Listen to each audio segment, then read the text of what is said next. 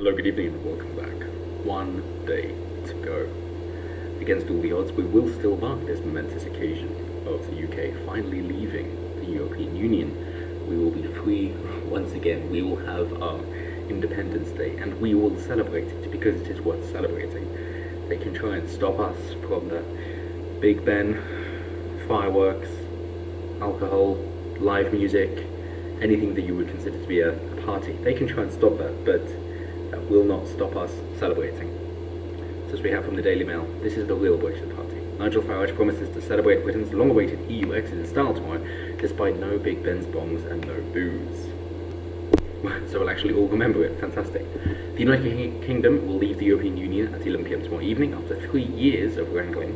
Boris Johnson will mark the major occasion with a Downing Street light show as well as a countdown clock. Union flags are being put up across Whitehall ahead of the departure date with the mall heavily decked out.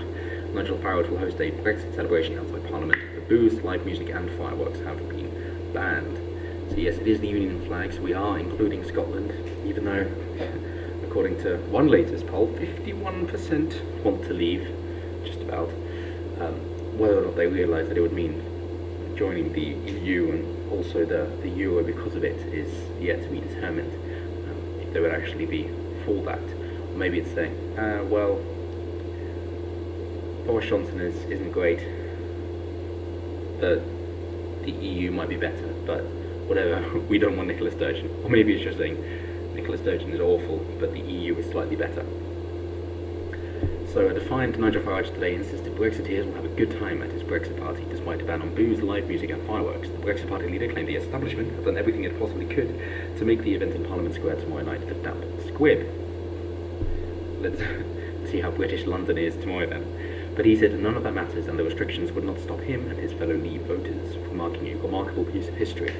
And also, of course, Remain voters who have decided, well, yes, actually Leave is a good idea. Project Fear was an embarrassment and abhorrent, and all the lies that they espoused are not worth buying into, and therefore it is worth leaving. We would much rather have our own sovereignty. This little rock in the Atlantic Ocean that has achieved so much over the centuries and can stand up on its own, even if people don't have faith in us to be able to come through it, despite fighting through 2 world wars. Our little rock has stood the test of time and will continue to do so. Hopefully, we can be British again. It's okay to be white, it's okay to be British. We can celebrate these things and enjoy our patriotism.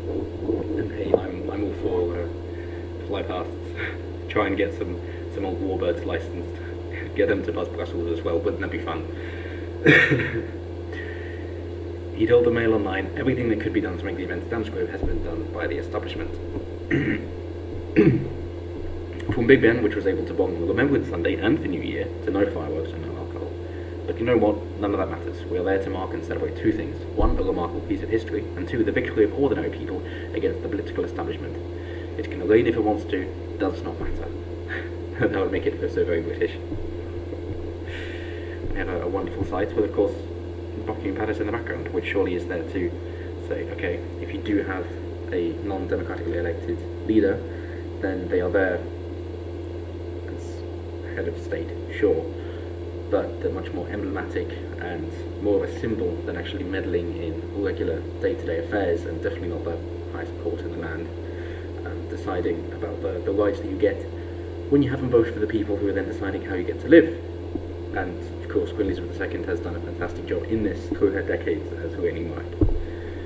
So, big shoes to fill, Charles. We even have the London taxi getting involved. Oh, yes. Parliament Square was also today being ready for the Brexit night celebrations as workers put up dozens of Union flags. What a lovely sight. Romanians have accused Brexiteers of gloating over their victory, but some Eurosceptics are expected to stay away from public celebrations. Maybe they're a bit scared of the violence that will come out. And here we have Brussels Grand Place displaying the Union Jack colours during an event called Brussels Calling, sponsored by the capital city, trying to say, well, yes, we can have friendship with the UK, probably because they realise that if they don't, they will be fucked. And the Stop Brexit man, let's ignore him. There will also be events to mark Brexit in Brussels, with Green MEP Majid Majid hosting a Brexit's shit, but let's party anyway gathering in Place de Luxembourg. Well, hey, we're not that different after all then. We're seeing it as a time to to party, maybe you're not celebrating, and maybe you just wish to be a traitor to the country, in which case, sure, if you're gathering in West Luxembourg, then stay there. Then you get to stay in Europe. Why not? Before the visa situation becomes an issue for you. Even though we all know that you can all afford a visa to travel to the continent, whereas the people who can't are quite annoyed at people coming over here and essentially getting in the way. As you now have about 1 in 7 people in the UK not born here, and over a third of newborns born by immigrants, at least one parent being an immigrant.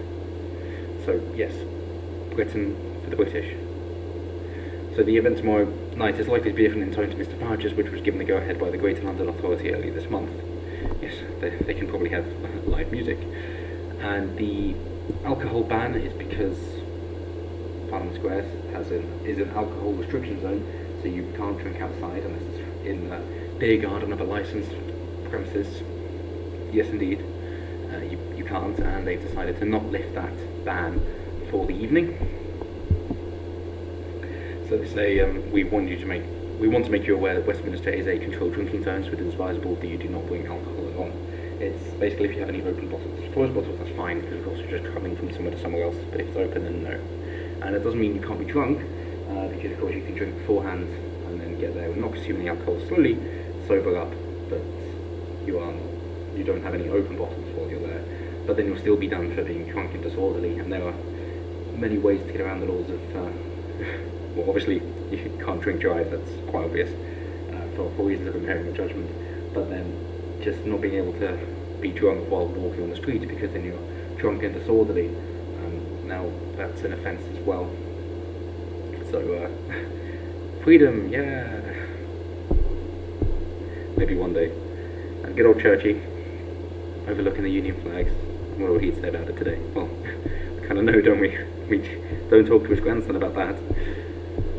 So Boris Johnson will of course be making a speech as well to ring in the independence, as he is expected to address the nation tomorrow night before the clock strikes 11 PM. There will also be a countdown clock to the moment of departure with the Downing Street light show also planned. And also bear in mind, if you go to your local Wetherspoons, they will have cheaper drinks to celebrate as well, because good old Martins is a fan of Brexit as well. So go celebrate there. In a sign that the government wants to move on from the UK's departure from the bloc as quickly as possible, it is understood there will be no Brexit-related ministerial activity over the weekend. In fact, the government is expected to keep quiet on Brexit until the PM delivers a major speech at some point next week, when he will set out his plans for trade negotiations with the EU, which is in their best interest to agree to. Summing up the PM's desire to move on from Brexit and focus on other things, one government source today said flatly, Brexit will be done on Saturday. Perfect. Well, that's it. One day to go. It was the night before Christmas. So, stay safe. I'm sure there'll be riots all around, particularly in Manchester. So I'll stay safe. Or maybe it will actually be a nice time to be able to go to Wetherspoons, and it won't be socialist university students. Actually, they'll be saying, "Oh, this is good. We get cheaper drinks." It's like, yeah, capitalism, woo, Brexit, yeah. That's how we can now decide our prices more freely, and actually lower the cost of production and make it more available.